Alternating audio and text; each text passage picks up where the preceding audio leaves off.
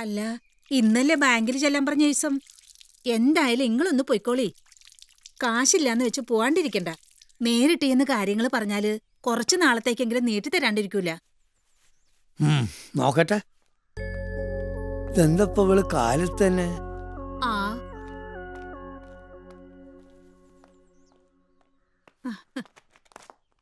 എന്തേ അന്റെ മുഖം വല്ലാണ്ടിരിക്കണ്?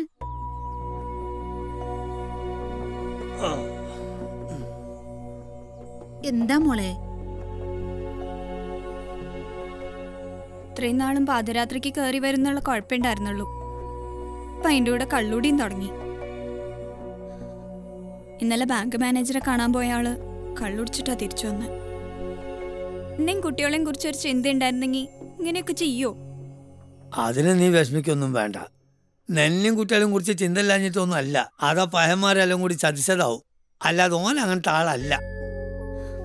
പിന്നെ പാതിരാക്കുള്ള വരവ് അത് അവന് സ്കൂളിലെ ജോലി കഴിഞ്ഞ് ആ സൂപ്പർ മാർക്കറ്റിലെ പാക്കിങ്ങിന്റെ പണിക്കുമുണ്ട്. അത് നീ അറിഞ്ഞ് വിഷമമുണ്ടാന്ന് വിചാരിച്ചിട്ടാ പറയാതിരുന്നേ. ഇനി ഇതെല്ലാം കൂടി പോയി ചോദിച്ചിട്ട് എനിക്ക് ചീത്തേപ്പിക്കരുതേ. എനിക്ക് നിങ്ങളോടല്ലാതെ വേറെ ആരോടും ഇതൊക്കെ പറയാൻ പറ്റുക? ഏതായാലും ഞാൻ ഇതൊന്ന് അന്വേഷിക്കട്ടെ. ഈ ലോണ് പാസ്സാവാൻ കള്ളുടിക്കുന്ന നിയമമുണ്ടെങ്കിൽ അതും ഒന്നും അറിയാണല്ലോ. സാർ നമസ്കാരം. നമസ്കാരം. മാനേജർ കണ്ടേ? എത്ര മാസത്തേക്ക്? 2 മാസത്തേക്ക്. നോക്കട്ടെ. Hello sir. എന്താ ഹിമവാൻ, വരൂ ഇരിക്കൂ. എന്താ കാര്യം? അതെ, എന്റെ ലാസ്റ്റ് ഗഡു. ലാസ്റ്റ് ഗഡു? ഓ, അതിന് തന്റെ വാർപ്പ് കഴിഞ്ഞോ? പണി തീർന്നോ? ഓ, അതൊക്കെ നമ്മൾ ഇന്നലെ സംസാരിച്ചാണല്ലോ. എപ്പോ? ഇന്നലെ. താനായിരുന്നൂലേ? എനിക്ക് ആട് മാറിപ്പോയി. അതെ, നരകത്തിലെ കൊഴുക്ക് എങ്ങനെ ഉണ്ടായിരുന്നു? ഷാജി, ആ ഹിമവാന്റെ ചെക്കൊന്ന് റെഡിയാക്ക. തന്റെ വാർപ്പ് കഴിഞ്ഞു എന്നല്ലേ പറഞ്ഞത്? കഴിഞ്ഞു സാർ, കംപ്ലീറ്റ് വാർപ്പും കഴിഞ്ഞു. എങ്കിലും ഓക്കെ, അല്ലേ പ്രശ്നമാണേ. വെറുതെ കള്ളുടിച്ചിട്ട് എന്തെങ്കിലും പറയണ പോലെ അല്ലല്ലോ. അത് ശരിയാണ്. ഒരു കാര്യം ചെയ്യാം, ഞാനും കൂടെ വരാം. അല്ല സാർ എവിടേക്കാ? തന്റെ സൈറ്റിലേക്ക്. അയ്യോ, അത് വേണ്ട സാറേ. അതെന്താ? അല്ല, പണി കംപ്ലീറ്റ് കഴിഞ്ഞതാണല്ലോ. പിന്നെന്താ പ്രശ്നം? അല്ല, പിന്നെ അതുവരെ കഷ്ടപ്പെട്ട് ബുദ്ധിമുട്ടി വെറുതെ. ഈ കഷ്ടപ്പാടൊക്കെ ജോലിയുടെ ഭാഗാടോ. താൻ വാ. ചതിച്ചു. കണ്ട് ബോധ്യപ്പെട്ട് റിപ്പോർട്ട് എഴുതണം. അതെ, ലാസ്റ്റ് ഗഡു പൈസ തരുന്നതല്ലേ? അല്ല, അവിടെ വരാതെ റിപ്പോർട്ട് എഴുതിക്കൂടെ സാർ? എന്ത്? അല്ല, റോഡൊക്കെ വളരെ മോശമാണ് സാറേ. വണ്ടി വല്ല കുണ്ടിലോ കുഴിയിലോ വീണ് കഴിഞ്ഞാൽ നട്ടല്ലൊടിയാതെ. അത് ഞാൻ സഹിച്ചു. അല്ല, കിട്ടു. ഈ റോഡിൽ എവിടെയോ നട്ടല്ലൊടിയുന്ന കുണ്ടും കുഴി ഉണ്ടായിരുന്നു സാറേ. ഇന്നലെ രാത്രി ആരോ വന്ന് അടച്ചതാ തോന്നുന്നു സാറേ. ഉണ്ടായിരുന്നു. ഇവിടെ തന്നെ നിർത്തിക്കോ. കേട്ടോ, വരൂ സാറേ.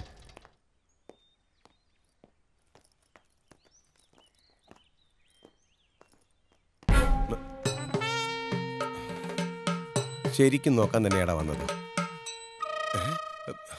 ഹിമവാൻ എവിടെ? എടോ, ഇതാണോ തന്റെ വാർപ്പ് കഴിഞ്ഞ വീട്?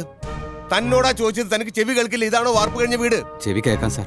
ഞാൻ വേണമെങ്കിൽ ഒരു ട്രീറ്റ് കൂടെ നടത്താം. അപ്പൊ 4ാമത്തെ ട്രീറ്റ് ആവും. വേണമെങ്കിൽ ആ നരകത്തിലെ കോഴിനെ വാങ്ങിക്കാം സാർ. താൻ എന്നെ കുറിച്ച് എന്താണോ വിചാരിച്ചത്? പണി കഴിയാത്തൊരു വീടിന് വേണ്ടി പണി കഴിഞ്ഞു എന്നും പറഞ്ഞ് മുഴുവൻ ലോണും പാസ്സാക്കി തന്ന എന്റെ പണി പോണ വഴി അറിയില്ല. മനസ്സിലായോ തനിക്ക്? എടോ, സൈറ്റ് ഇൻസ്പെക്ഷൻ കഴിഞ്ഞ് ഇന്ന് തന്നെ തന്റെ ചെക്ക് പാസ്സാക്കി തരാന്ന് വിചാരിച്ച് വന്നതാ ഞാൻ. ഇനി അത് പാസ്സാക്കി തരുന്ന പ്രശ്നമേ ഇല്ല. ആദ്യം വാർപ്പ് തീർക്ക്. സാർ, സത്യസന്ധനായ ഒരു അച്ഛന്റെ മകനാണ് ഞാൻ. അതുകൊണ്ട് കയ്യിൽ ഒരു പൈസ ഇല്ല. അതുകൊണ്ടാണ് ഇങ്ങനത്തെ ഒരു അവസ്ഥയിൽ കള്ളം പറയേണ്ടി വന്നത്. സാർ, അത് എങ്ങനെയെങ്കിലും ഒന്ന് പാസ്സാക്കി തരണം സാർ. എന്റെ വർഗീസ് പുണ്യാളാ, ഇവിടെ വന്ന് നോക്കാൻ തോന്നിയത് എന്റെ പുണ്യം. താൻ ഹിമമാനല്ലടോ, ഹനുമാനാണ്. ഹനുമാൻ എന്റെ ജോലിയും കളഞ്ഞ് എന്നെ കൊലക്കൊടുക്കാൻ അവതരിച്ച ഹനുമാൻ. ഒരു നരകത്തിലെ കോഴി എന്നെ നരകത്തിലാക്കാൻ. ഇനി വാർപ്പുഴ പ്രദേശിക്ക് വന്നു വരുത്. മനസ്സിലായ? അല്ല പിന്നെ വണ്ടി എടുക്കണോ? അയ്യോ സോറി, തന്നോടല്ല. വണ്ടി പൈസ തന്നെ ഞാൻ വാർക്കാൻ സാറേ. മനുഷ്യന്റെ മെനക്കെടുത്ത്.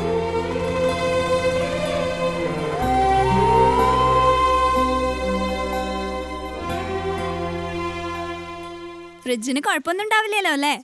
കമ്പനി സാറിലെ ചേച്ചി, ഗ്യാരണ്ടി കാർഡ്. ഒരു കുഴപ്പമുണ്ടാവില്ല. പിന്നെ എല്ലാ മാസം 10-ാം തീയതി കൃത്യമായിട്ട് അടയ്ക്കണം കേട്ടോ.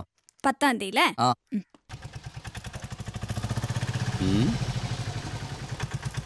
എന്താ അത്?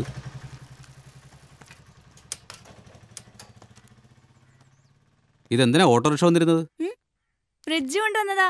ഫ്രിഡ്ജോ? അപ്പൊ ഇവിടെ ഒന്നില്ലേ? അത് ഈ വീട്ടുകാരുടെ അല്ലേ. നമ്മുടെ വീട് പണി കഴിയുമ്പോഴേക്കും നമുക്കൊന്നും വേണ്ടേ? നിനക്കെന്താ തലയ്ക്ക് സുഖമില്ല സുമേ? അത് അപ്പ പോരെ. അല്ലേട്ടാ, ഇത് അഡ്വാൻസ് 500 രൂപ കൊടുത്താൽ മതി. അത് ഞാൻ കൊടുത്തു. പിന്നെ മാസം തവണകളായിട്ട് അടച്ചു തീർക്കണം. അത് ആരടയ്ക്കും? നീ അടയ്ക്കോ അതോ നിന്റെ അച്ഛൻ അടയ്ക്കോ? എന്താ ബാലേട്ടാ അത്? നമ്മുടെ വീട് പണി തീരുമ്പോഴേക്കും ഇതിന്റെ അടവ് തീരില്ലേ? ഇങ്ങനെ ഓരോന്ന് സ്വരുക്കൂട്ടി വെച്ചില്ലെങ്കിലേ പിന്നെ അവസാനം നമ്മൾ ഒരുമിച്ച് കാശ് കൊടുത്തിട്ടൊന്നും വാങ്ങിക്കലൊന്നും ഉണ്ടാവില്ല.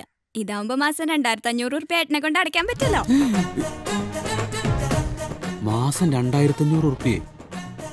എന്തൊരു കഷ്ടാ നോക്കണേ, എന്തൊരു ഗതികേട്. ദേ വരുന്നു അടുത്തത്. സുമിത്രേ, ദേ അമ്മാവും വരണു.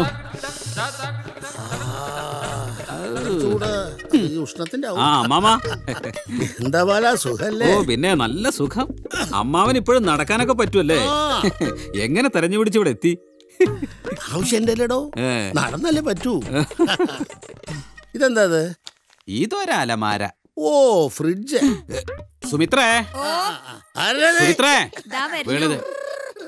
പിള്ളേരൊക്കെ വലുതായി. എത്ര നാളായി കണ്ടിട്ട്. അമ്മമ്മക്ക് എന്താ കുടിക്കാടുക്കണ്ടേ? എനിക്ക് മോരും വെള്ളം മതി. വയറിന് അത്ര സുഖല്ല. ഇപ്പൊ കൊണ്ടുവരാട്ടോ. ആയിക്കോട്ടെ. എനിക്ക് ഒന്നും വിടണമെന്ന് വിചാരിച്ചിട്ടല്ല, എന്നാലും ഒന്നും രണ്ടെണ്ണൊക്കെ വിട്ടു പോകും. പരാതിക്കാരൊക്കെ ഇഷ്ടം പോലെ ഉണ്ടേ. ഞാൻ ഒറ്റയ്ക്കല്ലടാ ഉള്ളൂ, ക്ഷണിച്ചെത്തില്ല. അല്ല, വന്ന കാര്യം പറഞ്ഞില്ല. നമ്മുടെ രാജ്യമോളുടെ കല്യാണാണ്. ആണോ? ആ. എവിടുന്ന? അവിടെ തൊട്ടടുത്ത് തന്നെയാ, കൊല്ലംകോടുന്ന്. പ്രേമ അല്ല, രാജൻ. എന്തിയായി? അതും കൂടെ കഴിഞ്ഞാൽ നിങ്ങൾ രക്ഷപ്പെട്ടില്ല മാവാ. ഉത്തരവാദിത്തം കഴിഞ്ഞില്ലേ? എടാ, ഉത്തരവാദിത്തം പിന്നെ കൂടുവല്ലേ ഉള്ളൂടാ. കടം മേടിച്ചവർക്കൊക്കെ കൊടുക്കണ്ടേ ഭഗവാനെ? അത് പിന്നെ കൊടുക്കേണ്ടി വരുമല്ലോ. കയ്യിലൊന്നും ഉണ്ടായിട്ടൊന്നും അല്ല, ഒക്കെ നടക്കുന്നുള്ള വിശ്വാസത്തിലാ ഞാൻ അവർക്ക് വാക്ക് കൊടുത്തത്. നടക്കും അമ്മാമേ. നടക്കും. ആ നടപ്പ് തന്നെ ഞാനിപ്പോ നടന്നുകൊണ്ടിരിക്കുന്നത്. കേറി വരുമ്പോ കണ്ടില്ലേ? വെള്ളം. ശ്രീധരനെ ഒരു 4 പവന്റെ മാല. അല്ല, അവനിപ്പോ തരാൻ കഴിയുമല്ലോ. എന്താ പിന്നെ രമണി 2 വള. കുട്ടിയുടെ ദേഹത്ത് ഒരു 4-5 പവനോളം ഉണ്ടാവുകയും ചെയ്യും. അതെല്ലേ? ഒക്കെ കൂടി ഒരു 10-15 പവനെങ്കിലും കൊടുക്കണ്ടേ? അത് വേണേ. സുലോചനയുടെ ഭർത്താവ് 2 ലക്ഷം രൂപ തരാന്ന് പറഞ്ഞിട്ടുണ്ട്. അതെയോ? സത്യം, എന്റെ അമ്മ സത്യമായിട്ടത്. ഇനിയിപ്പോ എന്താ ബുദ്ധിമുട്ട്? ഇനി കല്യാണം നടത്തിയാ പോരെ?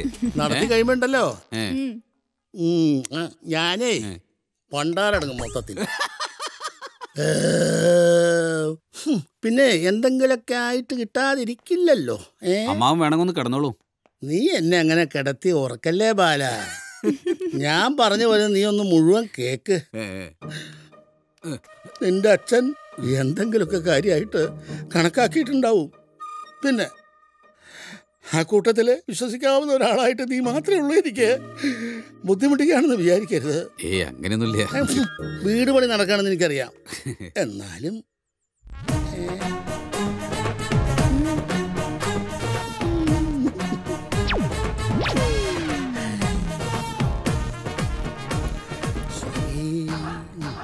അപ്പൊ ബാല, ഇനി ഞാൻ നിക്കണില്ല, ഇത്തിരി തിരക്കുണ്ട്. ഞാനും കൂടെ വരാം. ഇനിയിപ്പോ വരണമെന്നില്ല. സുമിത്രേ, കല്യാണത്തിന് നേരത്തെ വന്നോളൂ കേട്ടോ. പിടിക്കണ്ട. മക്കളെ, മുത്തച്ഛൻ വരട്ടെ. പിള്ളേരുടെ ഒരു തമാശ.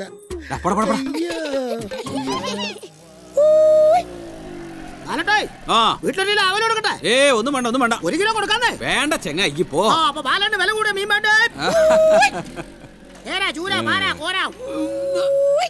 വിജയേട്ടാ, എന്റെ ബാല എന്തേ കാണണമെന്ന് പറഞ്ഞു?